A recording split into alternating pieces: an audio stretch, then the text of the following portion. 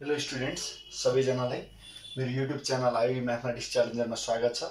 आज म तपाईहरुलाई यो कम्प्लेक्स नम्बर च्याप्टरको केही सुपर ट्रिक्सहरु लिएर उपस्थित भइसकेको छु। अब यहाँनेर म तपाईलाई आज केही टेक्निक सिकाउँदै छु जुन एकदम बेसिक कुराहरु हो, जुन एकदम फन्डामेन्टल कुराहरु, जुन फन्डामेन्टल कन्सेप्टकै आधारमा पनि के त यो सोधिएको क्वेशनहरुको एन्सरिङ गर्ने टाइपको ट्रिक्सहरु म तपाईलाई सिकाउन गइरहेको छु। जस्तै हेर्नुस्, The square roots of k 7 plus 24i are भन्नु है त। मलाई के गर्नु पर्यो, स्क्वायर रुट्स निकाल्नु पर्यो। अब स्क्वायर रुट्स निकाल्नको लागि एक्चुअल प्रोसेस त हाम्रो के छ, अलिकति लेन्दी नै छ, अलिकति लफडा नै छ भने तपाईलाई म अब यो क्वेशनको एन्सर चाहिँ तपाईको स्कुल लेभलको कन्सेप्ट हेर्नुस्, स्कुल लेभलको कन्सेप्टबाट नै गर्न सिकाउँछु। जस्तो हेर्नुस्, तपाईको स्क्वायर रुट अफ 4 भनेको के हुन्छ, 2 हुन्छ। स्क्वायर रुट अफ 9 भनेको के हुन्छ, 3 हुन्छ। ठीक छ, अनि चाहिँ हेर्नुस्, तपाईको यो 2 स्क्वायर भनेको के हुनु पर्यो, 4 हुनु पर्यो।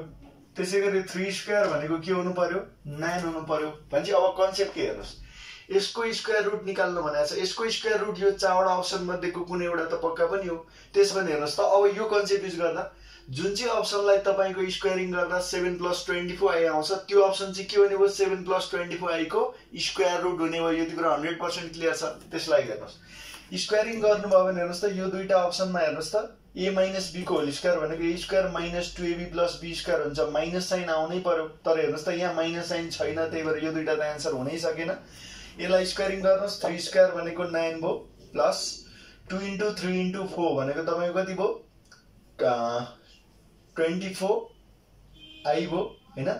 अनि प्लस 16 4i को स्क्वायर भनेको 16i स्क्वायर भनेको माइनस 16 भनेको 9 - 16 त -7 भयो। यहाँ -7 छैन, त्यही भएर यो आन्सर भएन। यो तीनटै तपाईको करेक्ट आन्सर होइन भने यो आन्सर हुनै पर्छ। चेक गरेर हेरौँ त, स्क्वायरिङ गरेर हेरौँ। 4 स्क्वायर भनेको 16 प्लस 2ab भनेको 2 * 4 * 3i भनेको कति भयो, 24i भयो।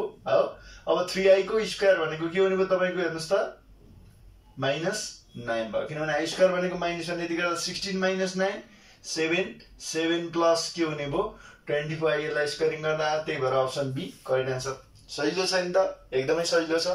हामी म्याथमेटिक्सको कतिपय हेर्नुस् है, कतिपय क्वेशनहरु एकदमै बेसिक कन्सेप्टबाट मात्रै पनि आन्सर निकाल्न सक्छौं। जस्तो अब स्क्वायर रुट सम्बन्धी जस्तो सुकै क्वेशन आउँछ, अब तपाईलाई समस्या छ छैन, के गर्नुस्, सिधै अप्सनलाई स्क्वायरिङ गर्नुस्।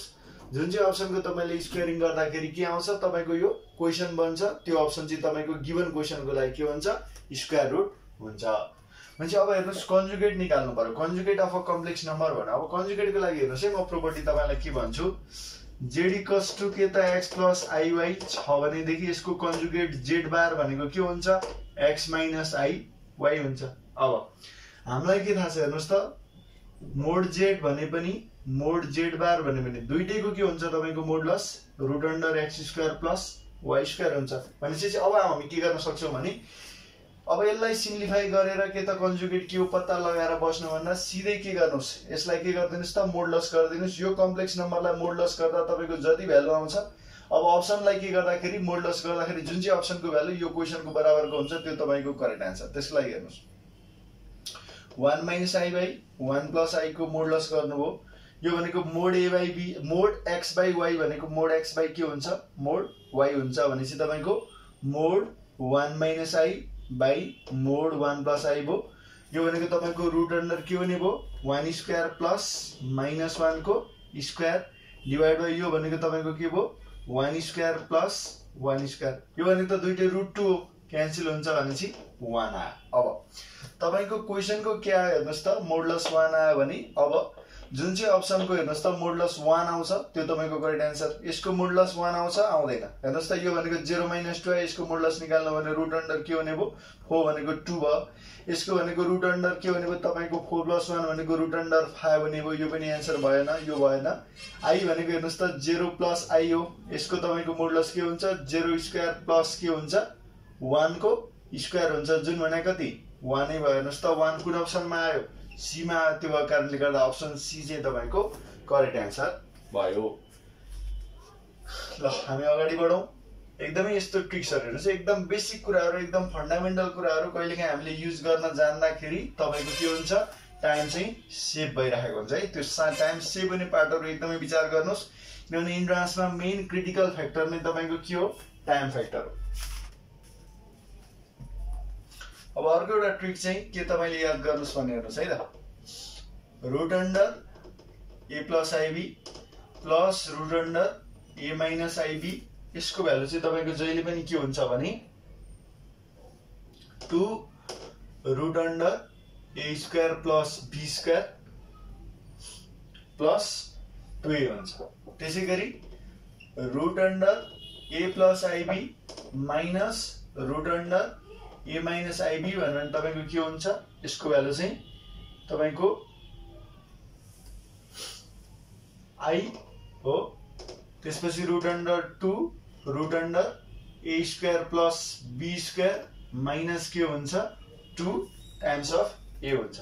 भनेपछि अब एक्जाम्पल्स हेरौँ है त। एक्जाम्पल भनेको तपाईको 1 मा के लिए यो फर्मको लिए रुट अन्डर तपाईको के त 5 plus 12i plus root under 5 minus 12i यसको भ्यालु के हुनु हेर्नुस् त root under 2 times of root under के a square plus b square यो a यो b भनेपछि 5 स्क्वायर प्लस के हुने भो 12 स्क्वायर प्लस 2 टाइम्स अफ हेर्नुस् त a को भ्यालु कति छ 5 छ भनेपछि यो के हुने हेर्नुस् root under 2 times of 5 square plus यो तपाईको 12 को स्क्वायर हो।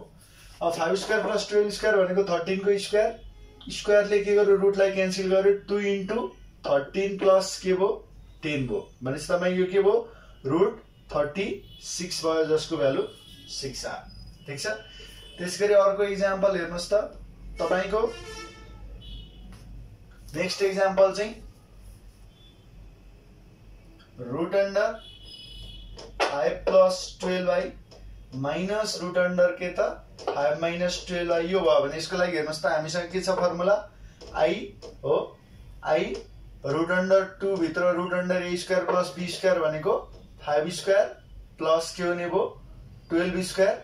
अब यहाँ चाहिँ के छ हेर्नुस् त माइनस 2a छ भनेपछि माइनस 2 इन्टु तपाईको के हुने भो a को ठाउँमा 5 हुने भो। यति गर्दा i यहाँ के भयो हेर्नुस् त 2 इन्टु 13 भनेको तपाईको 26 26 माइनस 10 भनेको 16 भनेपछि यो यसको भ्यालु तपाईको के आउने भयो त 4i आउने भयो। अब यस्तो ट्रिक्सहरु याद गर्दा पनि कहिलेकाहीँ के हुन्छ हामीलाई टाइम सेभ गरिरहेको हुन्छ। अब यो टाइपको क्वेशन चाहिँ हैन यो टाइपको क्वेशन चाहिँ तपाईलाई कुनै बेला आईओई मा सोधेको क्वेशन पनि थियो।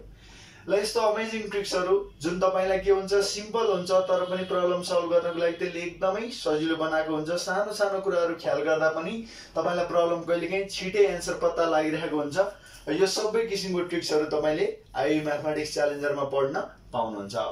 अब इन्ट्रान्स प्रिपरेसन गर्ने सबै साथीहरुले एकपटक यदि म्याथ गाह्रो लाग्छ भने यो किताबलाई अवश्य पनि हेर्नु होला। तपाईलाई एकदमै सजिलो एकदमै इन्ट्रान्सको क्वेशनहरु ट्याकल गर्न एकदमै सजिलो हुने टिप्स ट्रिक्स एन्ड टेक्निक्सहरु हरेक च्याप्टरमा तपाईले पाउनुहुन्छ। प्लस हरेक भेराइटीको क्वेशन चाहिँ यहाँ पढ्न प्र्याक्टिस गर्नको लागि तपाईले पाउनुहुन्छ। प्लस 2 पढ्दै गरेको कोही साथीहरुले पनि यो भिडियो हेरिराख्नु भएको छ भने देखि तपाईले के गर्न सक्नुहुन्छ यो किताबलाई बेलैदेखि चाहिँ लिएर पढ्न थाल्नु भयो भने प्लस 2 साइन्सको विद्यार्थीले यदि इन्जिनियर चाहिँ बन्ने सपना देख्नु भएको छ भने तपाईले बेलैदेखि यो किताब हेर्नु भयो भने तपाईलाई एकदमै सजिलो हुन्छ। तपाईको प्रिपरेसनलाई एकदमै हेल्प गर्छ। मेरो भिडियो कस्तो लाग्यो त तपाईलाई केही प्रतिक्रिया दिनु होला। यो ट्रिक्सहरु तपाईलाई मन पर्यो भने के गर्नु होला शेयर गर्नु होला च्यानललाई सब्स्क्राइब गर्नु होला धेरै भन्दा धेरै साथीहरुलाई जानकारी गराउनु होला है त शेयर गरेर। ल अब यस्तो इन्ट्रेस्टिङ ट्रिक्स लिएर म फेरि पनि उपस्थित हुने नै छु। Till then bye bye.